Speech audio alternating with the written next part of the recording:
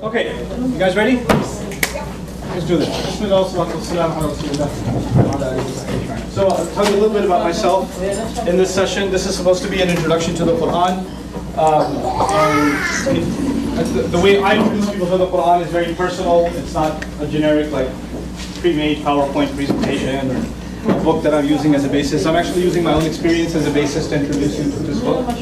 I was actually, as I was raised a Muslim, but I wasn't really raised in a tradition where I studied the Quran or learned its meaning or even went through the whole thing in translation ever. So I didn't really know what it was. And I wasn't exactly religiously affiliated by the time I got to college in New York City. I went to school in New York City. And when I did kind of decide to rediscover my faith for myself, I actually happened to be living on my own. My parents had already moved away, and I was living on my own, so I was kind of learning the religion on my own terms, not on the family's terms or the terms of any sort of mosque or religious institution. It was kind of a self-discovery type of thing. And I realized very quickly after reading the Quran in translation that seemed very Shakespearean, that I'm not going to be able to relate to this book because the text is too difficult for me to process. Okay? So there are some challenges that any reader, including myself, have already faced in trying to understand the Quran. And the first of them was that it actually doesn't read like any other book. It's got 114, you guys call them chapters, we call them surahs, but it's not really chapters. I mean, a chapter by definition is supposed to be progressive. In other words, when you finish chapter 1 of a book, chapter 2 should build off of chapter 1. Right? And if something comes up from chapter 1 again, the author simply cites, go back to 1, it's there. Page this and this and this, right? So that's typically how chapters work. And sequencing of chapters is totally important. You can't take a book that was made of 12 chapters and make chapter 3 into chapter 12. You can't do that. The author's intent doesn't come out the same way. When you look at the Quran, the first thing you notice is there are different kinds of order. Like these 114 surahs, surah instead of chapter, right? S-U-R-A-H. By the way, those of you that are writing this down, surah instead of what? Chapter. And how many of them? 114, right? You could have organized them a number of ways. Maybe they could have been organized in subject order, which would be the typical way to go in a book, right? You organize a book by subject. It's not the case. It's clearly not the case as you study the Quran. Another possible order could be chronological. Obviously, we believe that the Quran was revealed over the course of 23 years. Little by little, revelation came to the Prophet, and it was memorized. Because it's originally an oral tradition. It's not a written tradition. It's an oral tradition. So it was memorized. And so you figured the first thing that was memorized must be chapter 1. The second thing that was memorized must be chapter 2, etc., etc., etc. The fact of the matter is the first revelation that came, you will find it almost at the very end. If the book is 600 pages, you'll find it on 587 or something. That's the first revelation. So it's clearly not in what kind of order? It's not in chronological order. So it's not in subject order. I just mentioned that. It's not in chronological order. That's the second challenge for a modern reader. A third challenge for a modern reader is that it's not in size order. You figured maybe the biggest chapters are in the beginning and the smallest ones are at the end. No, not the case. The first one's really small. The second one's pretty big. Actually, the biggest. The third one's pretty sizable. Then they're big, and then they get small, and then big again, and then small, and then big again. So it's not in size order, it's not in subject order, it's not in chronological order. A Western reader like myself, for the first time when I read the whole thing, I said, there is no order. There can't be any order. I can't figure this out. This is too encrypted. It's all over the place. Plus, there's, not to mention on top of that, I told you how many passages about Moses, if anybody remembers. About 70 passages. Guess what? They're not in one place. They're all over the place. And even they aren't in chronological order. They're in all kinds of order. And you're like, how is this a book? How is this a book? I don't get it. That's how I felt when I first read the Quran in English translation. I'm not an Arab. I don't know Arabic. So all I could do was read the English translation. Then I decided, I don't know what bug crawled in my brain. I decided, somehow I was motivated, I'm going to learn Arabic. I'm going to learn enough Arabic to read this book without translation. That's what I decided to do.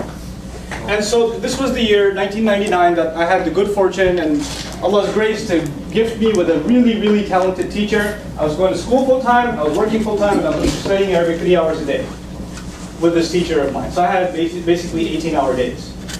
okay, studying Arabic just to understand the Quran. That was my sole purpose. I did not want to speak in Arabic. I did not want to order a shawarma in Arabic. I did not want to travel to the Arab world to hang out with Arab friends. That was not my motivation. My only motivation was directly understanding this text without the filter of translation. Long story short, it's been since that I'm studying Arabic. And it's been since that I've been studying the Quran. And when I got a little taste of understanding the Quran in Arabic, I realized something incredible. I realized this book is organized, and this language, this discourse of the Quran is organized in a way no other book has ever been organized. It is unique in every form. And it has certain literary nuances that you cannot compare to other literature if you want to appreciate them. You have to look at it on its own terms.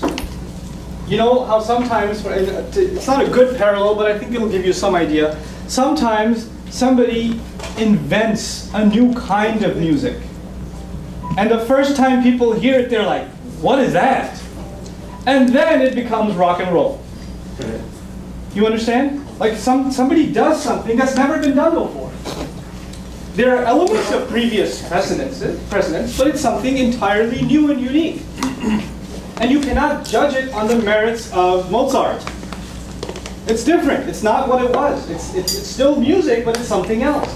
It's kind of like that. Quran is literature, but it does not conform to the standards that you might be used to from other texts. So I want to highlight to you today what makes the Quran unique, and to me, personally, mesmerizing. I, to this day, am mesmerized by this book. The more I study it, the more I just sit back and go, whoa, word of God. That's what I do personally. I don't push that down and shove that down anybody else's throat. I do this for my own fascination. Islamic studies, incidentally, for those of you who don't know, Islamic studies is many subjects. When somebody says they want to study Islam, they can study a slew of subjects. Since 1999, almost 15 years ago, I decided I'm just going to study Arabic and the Quran. And I've been so fascinated by these two subjects that I haven't studied anything else. I have questions about other subjects in Islam, hadith studies, seerah studies, history studies. There are other studies, legal studies, sharia studies, theology studies.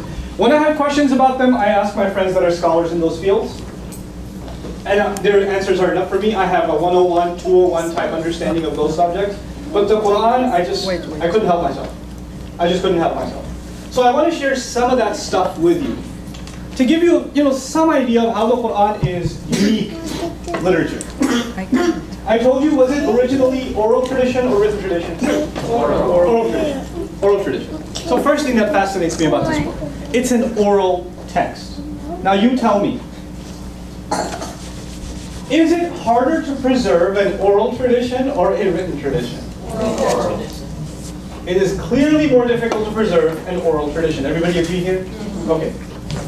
To give you an example, if I was to whisper something in Erica's ear, and I asked her to whisper it to the person before, and we go around the room, and we get to the last person, and I said to Erica, Bob pushed Joe. And she whispered it, and then she whispered it, and then he whispered it, and they kept going around. What was the original sentence? Bob pushed Joe. By the time we get to the end, Bob burned Joe's house down and destroyed his car and killed the whole village, everybody in the village. Something happens in oral tradition. Nobody intentionally changed the message. Somebody just decided to say it in their own words and change 0.5%. Somebody else, another 0.5%. Somebody else, 1%. Somebody else, 2%. 1 and 2% is harmless, isn't it? But when it's passed through enough people, it becomes unrecognizable. This kind of experiment is done in communication psychology all the time. Oral tradition is almost impossible to preserve.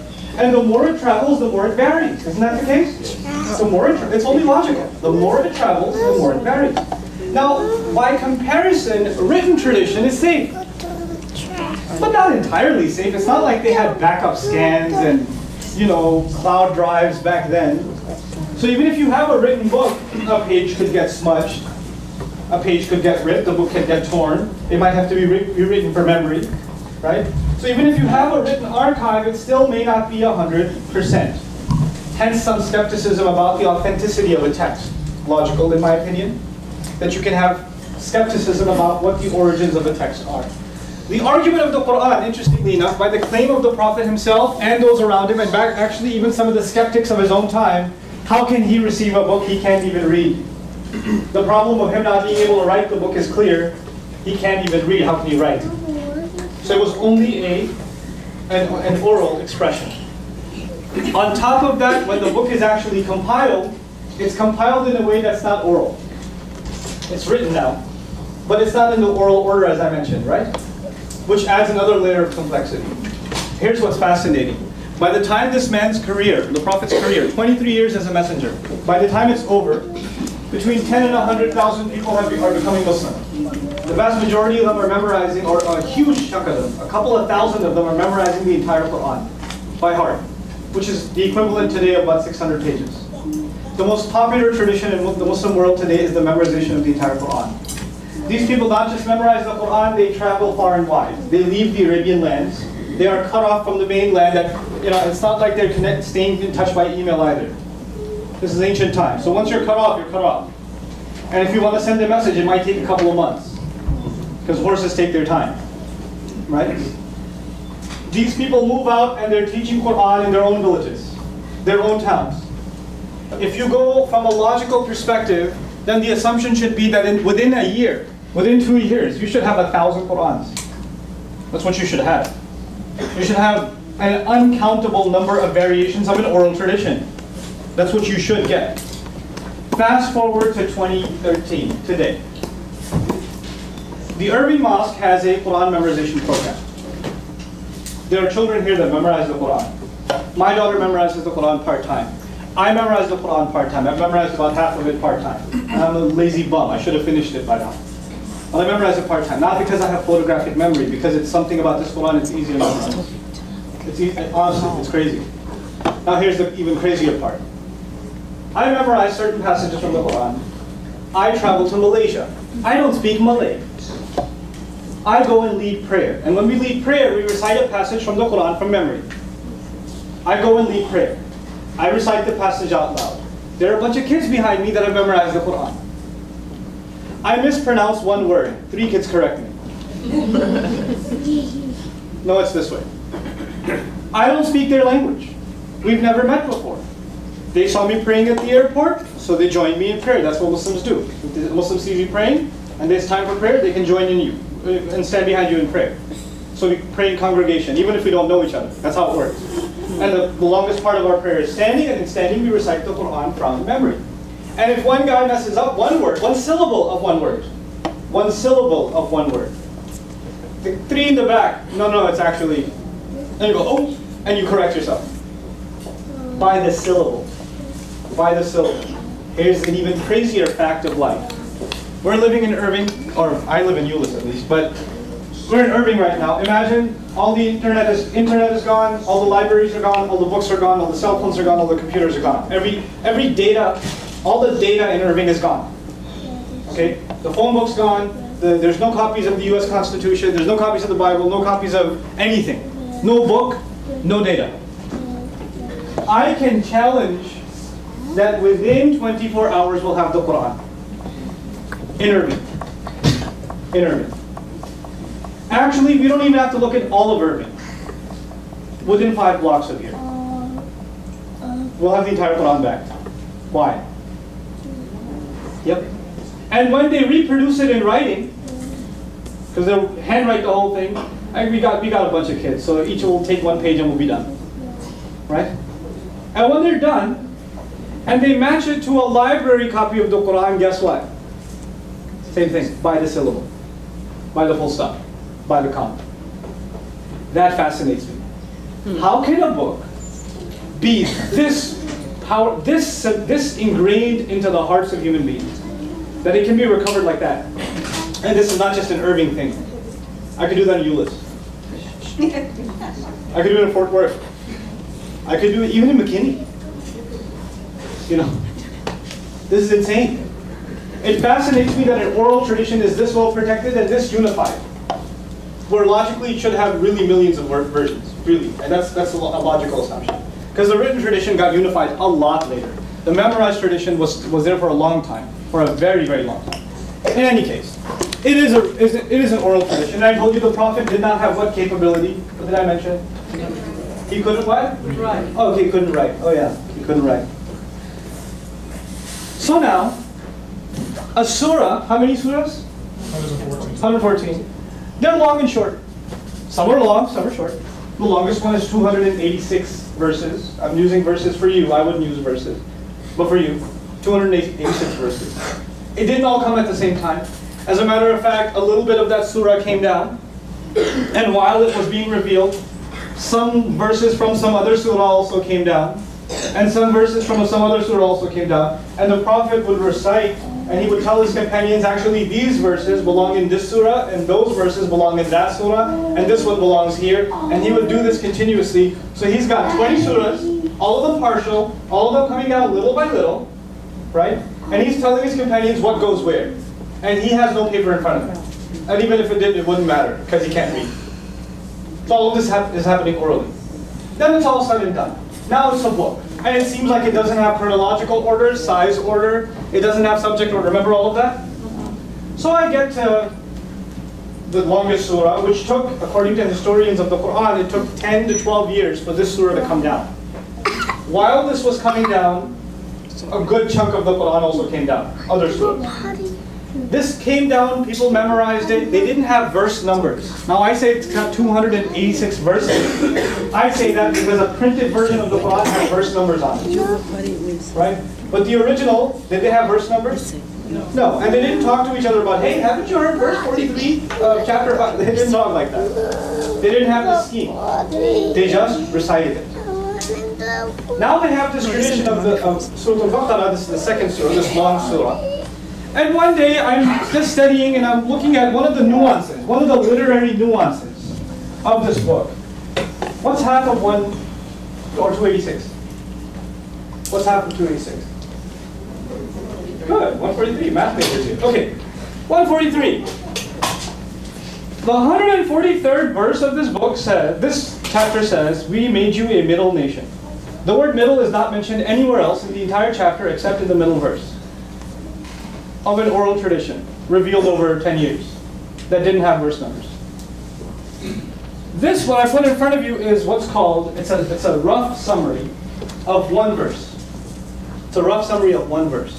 It's called Ayatul Kursi, the verse of the throne. It talks about God's attributes. It's made up of 9 sentences. One verse made up of how many? 9 sentences. Now stay with me. The first sentence is Allahu la ilaha illa huwa al-hayyul qayyum. God, there's no one to be worshipped or obeyed in any way, shape, or form except He. He is the living, the maintainer, al-qayyum. He maintains all things. Nothing stays intact until He keeps it intact. That's the first sentence. That first sentence mentions 2 attributes of God. The first of them is the living, and the second, the maintainer. The second sentence says, La ta'khudhuhu sinatun wa la nawm. Drowsiness does not get a hold of Him, neither does sleep. Now, drowsiness meaning the stage before sleep, sleep and soon to follow, right? Like the thing you feel when you're sitting in a classroom. Drowsiness, and then comes the sleep, right? Then he says, Lahu ma fis sama, that's second sentence. If you're not clear about a sentence, let me know. Third sentence, Lahu ma fis samawati wa ma fil ard, means He owns all that is in the skies and the earth. I summarize that as owns all. Okay? He owns whatever lies in the skies and the earth. Fourth sentence, مَنْ ذَا الَّذِي يَشْفَعُ عِنْدَهُ إِلَّا بِإِذْنِهِ. Who will make intercession? I'll explain the word intercession, because I didn't get it the first time I read it in translation. So I'm guessing some of you won't get it either. Who will intercede on His behalf except by His permission? What that means is, when you get in trouble at your job, and you're about to be fired, but the manager's your uncle, and so he steps in between the CEO and you and says, hey, it's my nephew. Just give him one more chance. Let's go easy on him. He just interceded. He interceded. You were about to get in trouble. You had a good hookup, who was your uncle, and he helped you out there. Okay? Or you just got pulled over. Police officer shows up at the window, and you're trying to get out of a ticket. You say, nice hat, officer. Didn't work. And then you're taking out your license, and yo, by the way, my brother is a cop. Oh yeah? What precinct? Oh, I know Frank. Okay, just be careful, all right? That little ID card from Frank interceded. You understand? When you use someone to kind of get you out of trouble, that's intercession. He says, who dare intercede before God except the one he gives permission to intercede? Nobody's going to come and say, hey, Lord, oh Lord, I know about to throw him in hell. Hold on there. He's with me. Not going to happen. Unless he will allow that to happen. Except by his permission. Okay. So he mentions something that won't happen, but mentions a small exception. And we don't know what that exception means yet. It just says that, except by his permission. That's all he says. That's your fourth sentence. The fifth sentence is, he knows what lies ahead of them, meaning what's in their future. وَمَا خَلْفَهُمْ, and whatever's behind them, meaning their what? Past. He knows their future, he knows their past. Then he says, وَلَا يُحِيطُونَ بِشَيْءٍ مِنْ عِلْمِهِ إِلَّا بِمَا شَاءَ. And they control, they encompass nothing of his knowledge, except what he lets them know. He knows all, we know nothing, and whatever we know is because he lets us know. So what we know is the exception. The little that he let us know. إِلَّا بِمَا شَاءَ. Okay. Then he says, وَسِعَ كُرْسِيُّهُ السَّمَاوَاتِ وَالْأَرْضِ. His magnificent throne expands the entire skies and the earth, meaning all existence is actually under his kingdom, his throne. Now a throne is a very small part of a castle. It's the innermost part of a castle. The throne is small. You can have a larger, more grand throne, but still it's a very small architectural piece inside the castle. God says his throne itself is the span of the universe. The throne. To speak of the castle. That's what he's describing his magnificent glory here.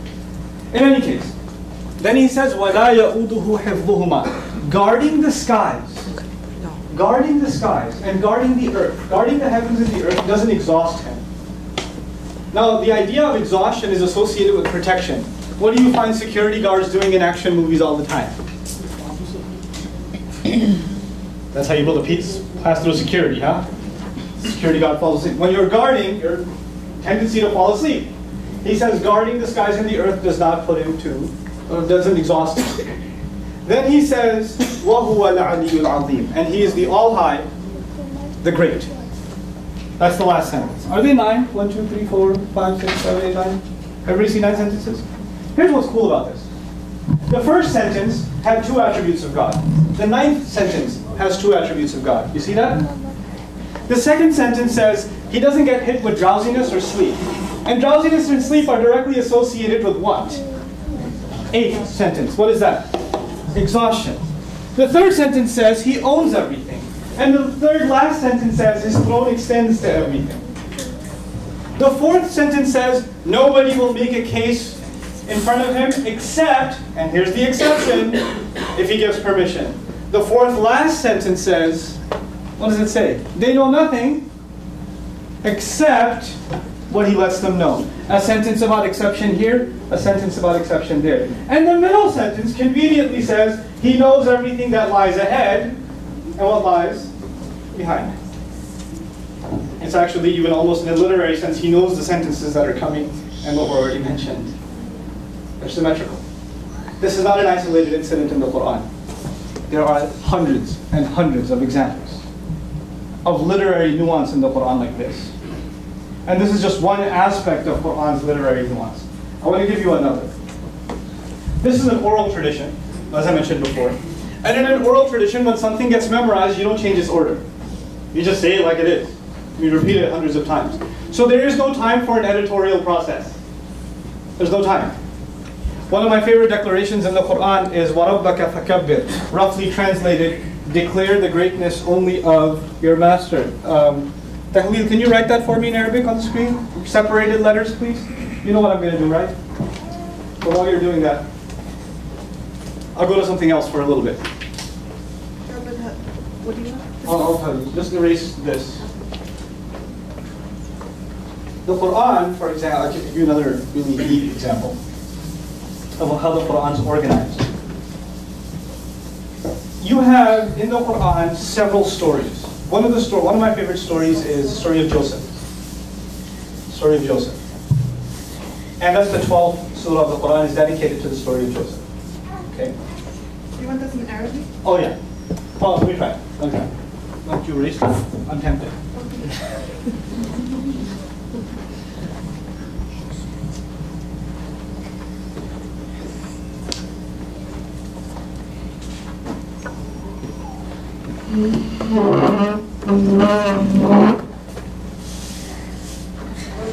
can erase everything else.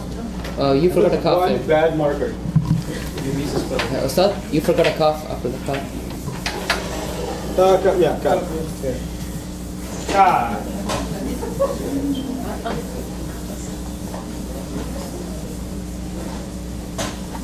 And let me fix this now. Okay. I know it's really hard to see, but I'll try and explain this to you anyway. Then I'll come back to the story of Joseph. It says, oh, thank you. That's great. Declare the greatness only of your master. Declare the greatness only of your master is what the verse says. It's one among many verses. It's a part of a conversation. So it's like I'm taking one sentence out of a passage, really, right? But it's a beautiful declaration. Declare the greatness only of your master. Nothing else is worthy of having its greatness declared like your Lord does. The cool thing about this is, even if you don't know how to read Arabic, I wrote this. This is actually separated letters. Arabic letters are written connected. When I actually block lettered them, I separated them out to make a point to all of you. You see that first shape over there? That's like the letter R to them in the word Rabb. It's the first letter of the verse, or of the sentence, at least in the verse. What's the last letter? Do you see a similar shape? Then there's two boats with dots at the bottom. Notice the end? Two boats with dots at the bottom. Then there's this weird Superman thing. And skip a letter and there's another weird Superman thing. The sentence itself is what's called a palindrome. A palindrome in English is Bob. Race car. Anna. Huh? Anna. Anna. Those are palindromes. Now when you want to make a palindrome, what do you have to take into consideration? Tell me. You want to make a palindrome in English. What do you have to consider? I will wait. I love letting good things get awkward. It's a thing I do. Get off of it. Has to be spelled the same way. So you want to consider spelling. Because you know when we speak, typically we consider our content. What are you going to talk about? But in a palindrome, you have to compromise your content and you have to concern yourself with your spelling. And once you concern yourself with spelling, you have to compromise your content. This is no longer going to come out in what you wanted to say, because now you're more concerned about how it sounds. That's what your primary concern is. So when we do come up with palindromes in the English language, clearly meaning, function, communication is not, thank you. That's not at our forefront. We're not thinking about that. The declaration is, declare the greatness only of your master. Is that a meaningful statement? Is that meaningful? Yeah. And it's actually within a passage. It's not a separate sentence and the prophet comes out and says, hey, look at this. By the way, he can't even do that because he doesn't know how to what? Read. And to be able to say, look at the letters, you'd have to know the letters. He doesn't know the letters. He just says it. He just says it. And so we have, and this kind of thing was discovered like centuries after the Quran was put in print form. Like, oh, look at that. Oh, look at this. Look at this symmetry over here. Look at that symmetry over there. Look at this passage's symmetry. And I told you the story of Joseph, right? I was mentioning something about the story of Joseph. The story of Joseph, beautiful story. It's just absolutely fascinating in the Quran. 12th surah. It is in 12 parts. The story of Joseph is in 12 parts.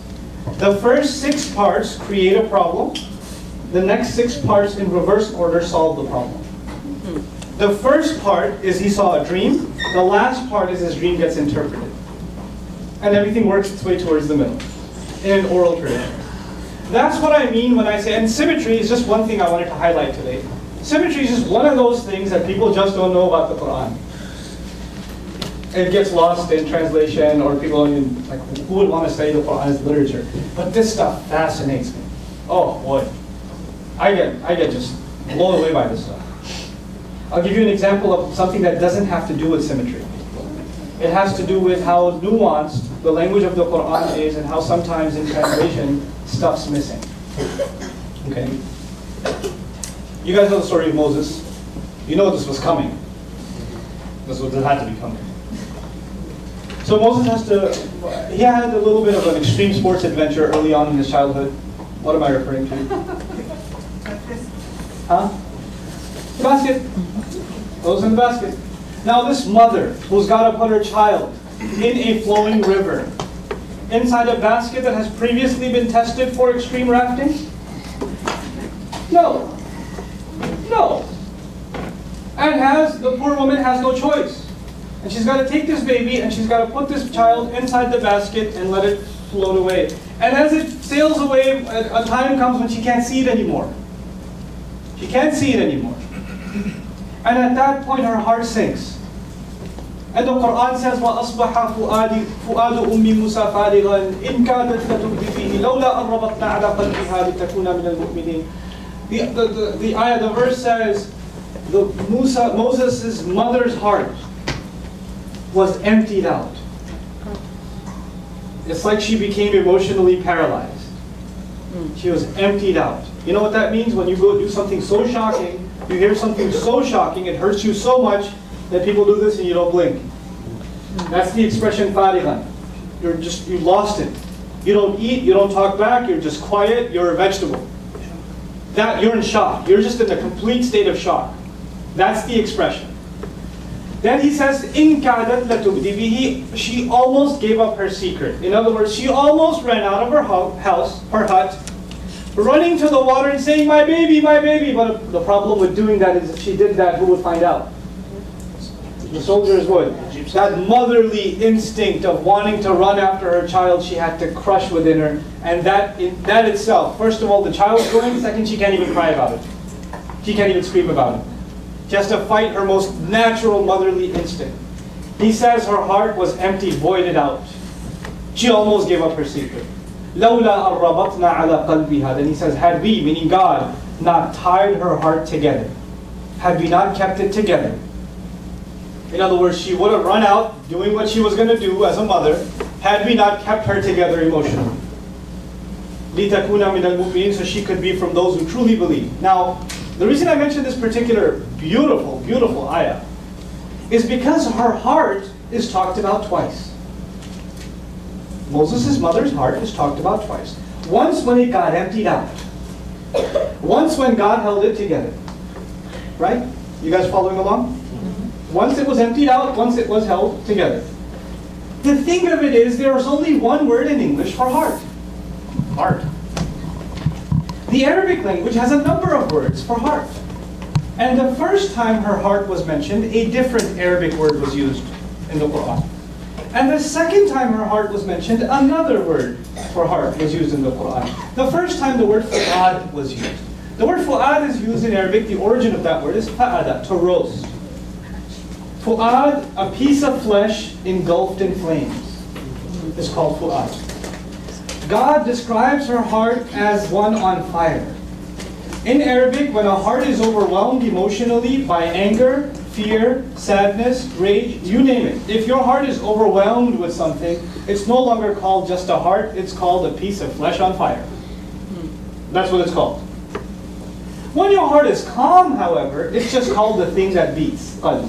Qalb literally comes from alteration or change, because the heart is constantly changing its position. It's beating. The first half of the verse uses the word fu'ad. The second half of the verse uses the word qalb. In other words, now in English, the first half of the verse uses the word heart on inflamed, engulfed, overwhelmed, overpowered. What was happening in the first half? Libby was flowing down the river and she was holding herself back. In the second half of the verse, God puts the fire out, calms her down so she can keep her cool. Now's the time to use what word? Qalb, the regular heart. Easy beating heart. This is the kind of stuff, her entire emotional journey is captured inside two words for the heart. Her psychological state is being described by these two words. That is not seen in translation. It's gone. It's gone. You don't see it. There's no way. Incredible stuff, at least to me. Yes, I have to know. 25 minutes more. Okay. So, last thing about Quran and translation. My personal project, as was mentioned previously, was when I started studying some of this stuff, I was like, man, people need to know. Not to proselytize people. I'm not interested in converting people to Islam. No, I just feel like this is a monumental work of, a contribution to human, the human library. We believe it to be the Word of God.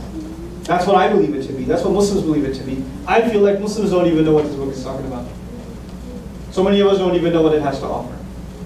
So I wanted there to be kind of a literary education about this book. So when people talk about it, at least they talk about it in an educated way. Muslims are not. They should at least know what it's talking about, and not lose out stuff from the filter of translation. And that's why I did the series that I did a video series on the Quran, just the entire Quran, walk through the whole thing. And just walk through the whole thing. And especially I try to highlight the parts that are particularly controversial. Like, here's a fun quote from the Quran, kill them wherever you find them. It's from the Quran. I can tell you. You don't have to watch the news to hear that quote. I'll tell you myself. It says kill them wherever you find them. And I love talking about it too. Oh, I love it. You know why? Because I believe if it's properly explained, without washing the meaning down, without watering it down, genuinely talking about the text in its original historical context, I have no shame in talking about it, and I'm actually proud of it, and I think any civilized human being would be too. That's what I think. It's just not talked about it that way. Is it possible that a text can be manipulated? Yes. Tell me about it. Tell me about it. I'm sitting on a plane sometime, person sitting next to me, I'm reading the Quran in Arabic. They're like, what you reading there? It's like, Quran. You know, and that makes for some fun conversation, you know. Sometimes it doesn't. Sometimes there's awkward silence after that, like, can I check my seat? Awkward. Or sometimes it makes for some fun conversation. Doesn't that book say to kill everybody? It's like, well, you're alive. What is it actually? What is it talking about? You know what? If it's maybe some other sessions, I might explain that stuff to you guys. Let's take all the verses that are quoted all the time, that are used as a basis to say these Muslims. Oh, you watch out for these Muslims. Look at what their book says. You know what? I don't like to play that game, because if you want to play that game with any book, you can. With any book, with any religious tradition, it's easy to play that game. But to actually go and talk to someone and say, I heard this is what it says. What's it actually talking about? How have you guys understood this for 1,400 years and not had a problem? And how come nowadays there's this chaos? That's a discussion to be had. That's something we need to understand. I honestly, in my final comments, I just want to say this book deserves to be understood for what it really is, for what it really has to say. And I hope I can make some contribution towards that. And I hope that you guys, the ones, especially those of you that are visiting us today, I welcome you to stay in touch with me, with the people here, the wonderful people here that have put this program together. I actually am not an official part of the mosque. I'm just a community member. My school's across the street. I teach Arabic across the street. Okay, what used to be the old Nokia building. I have an Arabic school right there. Right? But I come help out whenever I can. But you're welcome to try and stay in touch with me. I'm going to leave my email address on the board. So you guys can shoot me an email. We can talk. If I get time, I don't get a lot of time because I do a lot of traveling and a lot of teaching. But if I do get time, we can get together, sit down, have a chat. I don't mind. I don't mind doing that. Because I honestly believe that if people knew that we knew, like Muslims knew non-Muslims and non-Muslims knew Muslims, we could become an example of communities that not only live with each other and tolerate each other, but actually communities that can cooperate with each other and show mutual respect to each other. Tolerance is not enough. Tolerance is not an accomplishment. I don't think tolerance is an accomplishment. I think respect is an accomplishment. And respect doesn't come if you don't know people. It doesn't. It takes work. And it will take work from Muslims and it will take work from non-Muslims, those that are interested anyway. So honestly, I commend you for making the effort to come. And I commend you for trying to inquire more about this faith. and the people that carry this faith. You know, I hope I was able to be of some benefit, you know, in your own inquiry, in your own journey. I'd like to open the floor up for 15 minutes of questions and answers now, and then we'll call it a day, because the prayer service is going to start. We'll start with you. Okay. Well, I have a comment first. Sure. I found really interesting, you know, the thing about the symmetry and the palindromes. To talk about the uniqueness of the Quran. But you know, with the translation stuff, any single translation for any book is gonna lose sense and meaning. Sure. You know, for example, just in Alaska, they have many different words for the word white that you don't have in English and you don't have in Spanish. My background is in Spanish, and when I was able to read Edgar Allan Poe in English, it was amazing because you know you lose a lot of the stuff with the translation. Exactly. Now, my question is. You mentioned a tradition before about that God, He builds houses for everyone, right? Yes. But then you said that He already knows what's going to happen in the future. He knows everything that's coming, right? Sure. So if He's omniscient, so He knows everything that's happening, so He knows that some people are not going to make it already, right? Isn't that a contradiction? Sounds like a contradiction. He knows some people aren't going to make it to heaven. Why he build them a house anyway? Because He's all-knowing. We believe, actually, it's really cool in Islam, we believe that God is all-knowing, but He also gave human beings to change the course of their future. We believe that prayer can change predestination. Part of our creed. Part of our creed is the only thing that can alter the course of your future, because God knows everything that's going to happen. But He can decide to change that course on one condition: your request to Him. It's pretty cool. It's a very unique nuance to the predestination discussion in Islamic theology. Isn't that opposed to free will? I'm sorry. Yeah. Isn't that opposed to free will? No. Like, because it's God's decision to change what is Oh, so the free will question is the oldest question in philosophy, right? Our response to it is actually very practical. So there's two issues here. We believe that guidance is a component of two things: human beings making a decision and God assisting them. Two functions. But the first of them has to be the human being making his decision according to Quranic text. The decision to do the right thing has to come from you, then help will come from God. We don't believe success comes from human effort. We believe effort is the necessary ingredient to qualify for God's help. So if I, for example, am successful in my business, it's because I did a lot of work which qualified, that hard work qualified God's help to come. But it's not my hard work that got there, it was actually the divine aid that got me there. So that we combine both of those issues in Islam. Okay.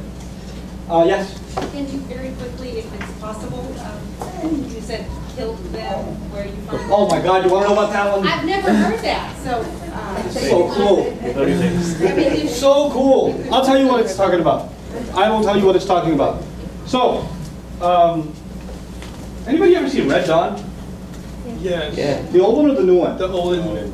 The old and the new? The old one was better. It was. The old one was better. I had the craziest experience watching Red Dawn. On watching this film, you guys know what I'm talking about or no? How many people don't know? Oh my God, seek forgiveness. Anyway.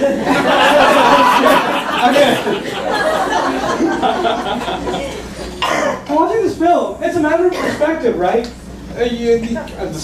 North Koreans are invading the United States and parachutes are landing and they're taking over half the country and it's crazy, and these poor high school kids are running up into the woods and dad taught them to use a shotgun or something, and they're now considered, guess what?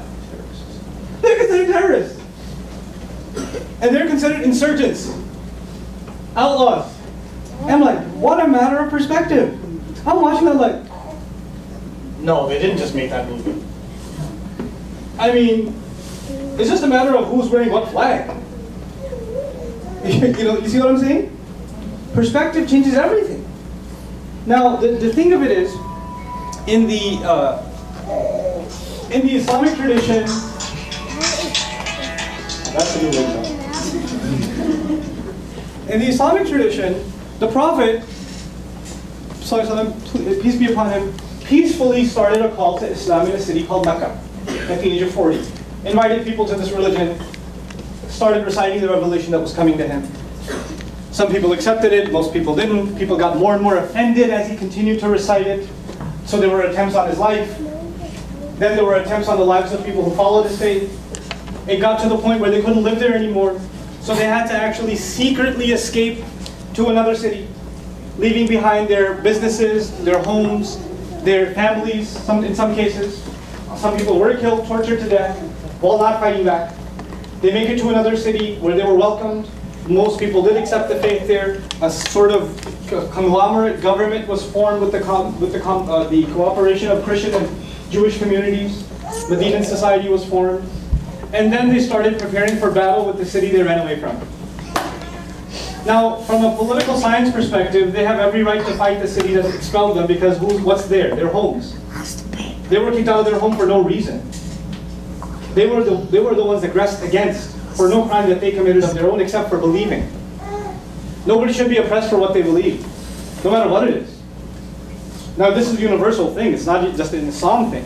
So they're in every right. If the United Nations was back then, they would be okay with it. They would be okay with it.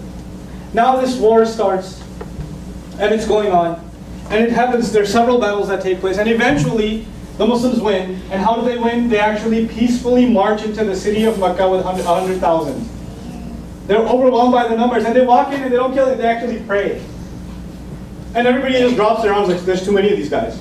And then the Prophet gathers all of the enemies, all the chief enemies that were in battle just a year before, 2 years before. They were out for blood. He gathers all of them and says, I will say to you what Joseph said to his brothers. There's no harm coming on you today. Then revelation comes. This is not the prophet talking now, it's revelation talking. Revelation comes and says, these criminals that fought you all this time, give them 4 months. Give them 4 months to think about the faith. Take them to a place that's safe so they don't feel intimidated. If they decide that they want to be Muslims, fine. If not, they better not come back, and if they do, kill them wherever you find them. But they have how much? 4 months. 4 months. And in those 4 months, if you want to leave, go ahead, pack your bags and get out of here. If you want to accept Islam, if you come to that decision yourself, you know what? You're an equal citizen. And if not, we don't take prisoners. We're not taking prisoners. But until those 4 months, you are free to do what you want. This is the specific context of that declaration. It is not a universal Muslim foreign policy. It has actually nothing to do with what will happen after the prophetic tradition, because we believe that the punishments of God, like the flood of Noah, or earthquake or fire from the sky, or the town sinking into the ground, those kinds of punishments come from God. You know when they come? When a messenger is in the flesh with the people and he's rejected, then God's wrath comes. When a messenger is not there, those kinds of unique punishments don't come on the people where they're annihilated. It's only at the final rejection of a messenger. And by the way, let me add something else. When the flood water reaches up to here, in the case of Noah, right? The only thing above water is the nose now. Does God hit the pause button and say, you learned your lesson now? I'm going to take the water back down. You watch it this time. Does that happen? Does a fire rain from the sky, and right before it hits the guy on the top of the head, it stops? You would joke about God's wrath now? You think it's funny now? Does it ever happen? Once it starts, you can't stop it. This is God's tradition in previous nations. This is true of Islamic tradition and the same stories that are mentioned in the Bible. This is what we believe. Now, in the Prophet's case, the punishment was not coming from the sky or a rain or flood or a typhoon. It was the Muslim army that took over the city of Mecca. And God's tradition fulfilled. All criminals who fought against the messenger should be what? Killed. But the pause button is pressed and told 4 months. The pause button was never pressed before. It's 4 months. Think about it. If you want to leave, move to Rome, go ahead. Move somewhere else, go ahead. Otherwise, you will face God's wrath, which has been coming from previous prophets too. And this is a messenger, and God does not forgive those who violate his messenger's causes. Those who have been ardent criminals. It's up to you. Then a guy came up to the Prophet and said, I don't know where you've been. I was in my house when you were preaching. I never came outside. I never even knew who you were until you just took over Mecca. What about me? I mean, he must have had an Xbox at home or something. He stayed out the entire time. He didn't come out. Yeah. You mentioned in the first session that there were two perspectives of how to interact. God's and ours. Yeah. So anyway, he says, what about me? I didn't do anything. I didn't fight you guys. And Allah says, what about them? A specific verse came about the exceptional case. Listen, I was talking about warring combatants, and I gave them those 4 months. If one or the other comes, what do? وَإِنْ أَحَدٌ مِّنَ الْمُشْرِكِينَ اسْتَجَارَكَ فَأَجِرْهُ حَتَّى يَسْمَعَ كَلَامَ اللَّهِ ثُمَّ أَبْلِغْهُ مَأْمَنَهُ ذَلِكَ بِأَنَّهُمْ قَوْمٌ لَا يَعْلَمُونَ. If one of the idol worshippers comes to you saying, listen, I have no idea, I don't know what this stuff is, then فَأَجِرْهُ, leave him be and keep him safe. Ajirhu means 2 things: leave him be and keep him safe. حَتَّى يَسْمَعَ كَلَامَ اللَّهِ, until he gets to hear God's word. ثُمَّ أَبْلِغْهُ مَأْمَنَهُ, then after he hears God's word, take him to a safe place. ذَلِكَ بِأَنَّهُمْ قَوْمٌ لَا يَعْلَمُونَ. That's because they were a people that didn't know. That's because they're people that didn't know. People that didn't know, you are responsible to protect them. Let them know what this is, because they didn't know, but you're also responsible to protect them. Context. Without context, you can pull anything out. Without context, I'm running around after my child, playing with her, and I would say, I'm going to get you. I'm a lion, I'm going to eat you. I say it all the time. Here you record. Nouman Khan told his children that he's going to eat them. We have a direct recording. I'm going to eat you. Did you say that, sir? Yes, I did. I actually did say that. And then they asked my child, were you scared? I was really scared. Context, guys. Context. It's so easy to manipulate a text. And the beauty of it is, when I see people manipulating the Quran as text, I find fulfillment of God's word in that. Because he says, يُضِلُّ بِهِ كَثِيرًا وَيَهْدِي بِهِ كَثِيرًا وَمَا يُضِلُّ بِهِ إِلَّا الْفَاسِقِينَ. He guides with this word many, and he lets other people be misguided with this word, many of them. And the only one who go into misguidance by using the word are people who are inherently corrupt. People that have corrupt intention will use it for misguidance, and when they do that, I say, oh, you told us. Thanks. Thanks for the heads up. So I'm not shocked by it. Like we were told. You were told. Yeah. The Bible has many interpretations, like the King James or Bystander version. Does the Quran have interpretation? The Quran's text is unified. So the text of the Quran is across the board the same. There are scholarly attempts to understand the Word of God, and there are thousands in number. Thousands. But none of them are actually considered sacred. The difference between sometimes the biblical analysis or exegesis and Quran is that, some biblical scholars will argue that, these few lines are actually explanatory. They're not original Bible, they're explanatory. But that line has to be drawn for you. Like a common reader won't be able to tell where to draw the line. With the Quran, the line is clearly drawn. This is his word, this is my attempt to understand it. And what's beautiful about that is every time a scholar would write about a single verse and explain it to the best of his understanding, he'd end the passage with Wallahu A'lam, and God knows better. In other words, what I'm offering you is a human effort to understand God's word, but my word doesn't constitute God's word. My interpretation cannot be considered final. My interpretation can't be the last. Because that would be taking God's authority. Yeah. I've heard of the principle of abrogation, I believe, in the Quran. Could you describe that? Sure, yeah. Abrogation is the idea that God would reveal something where people were ready for it at a certain point, and then as they matured, he would reveal more specific commandments, or commandments that would say, okay, now you need the final version of this. So for example, Arab society, you think they have a lot of drinking water in the middle of the desert? No. Not a natural resource. It's not easily accessible. And in that kind of a society, all drinking liquids, juices, wine, etc., are very expensive to come by, right? So wine was a very exotic item, and also something that was very much, revered in Arab society. The Quran came and tried to wean the Muslims off of wine. It didn't say don't drink, because Allah knows, and we know now, you can't just tell someone don't drink and they stop. It doesn't work like that. Human beings don't operate like that. And he says, Allah ya'lamu man khalaq, doesn't he know who he created? He knows what we're like. So he first said, look, the evil that comes from it is much greater than the benefit.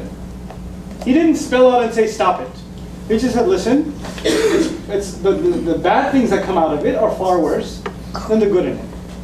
Then a few years later, he took another step and he said, you know what? Don't be drunk when you're praying. Don't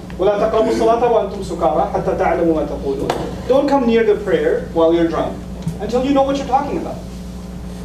So So at least respect the prayer. Now the thing with prayer is Muslims pray 5 times every few hours, which practically, either you're going to drink or you're going to pray, because, you know. And even if you are going to drink, you can't drink too much anymore. Why not? Because if you drink too much, it takes a while to wear off. And prayer's coming. So if you're going to fulfill this commandment, practically, it came to an end. Then the final commandment about alcohol came, and that was, it is رِجْسٌ مِّنْ عَمَلِ الشَّيْطَانِ فَاجْتَنِبُوهُ هَلْ أَنْتُمْ مُنْتَهُونَ. It is from the abominations of the work of the devil, stay away from it. Are you going to stop or what? فَهَلْ أَنْتُمْ مُنْتَهُونَ. That's what he said. Are you going to stop? Now this was the final word. That's what we mean by abrogation. In other words, something was given in lighter form, then more, then solid, then more solid. It didn't start that way. It didn't start, it's evil, it's from the devil, stop it. You know? I, again, personally, see it. You're free to disagree. I don't call you satanic people if you drink or whatever. I'm not saying that. I see the evils of alcohol in my community, though. I can see it. I remember when Irving was a dry county.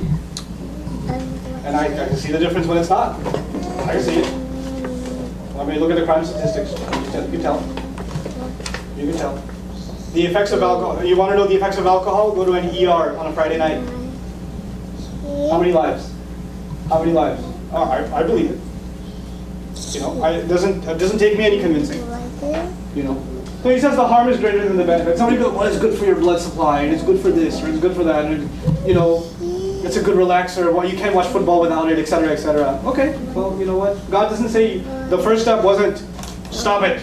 The first step was, look, the harm that comes from it in a society is far greater than the benefit that comes. The evil consequences of it are huge. So And with that, we have prayer coming up, so we have to stop now. All right. Thank you so much, Ustad. On behalf of Islamic Center of Irving, we'd like to Write my email address on there, so everybody has it. So guys, I'll leave my email address. Who will write it down in Arabic, put that on the board, and we can take that. Hope to hear from you. Thank you so much for listening. Everyone, you're more than welcome to stay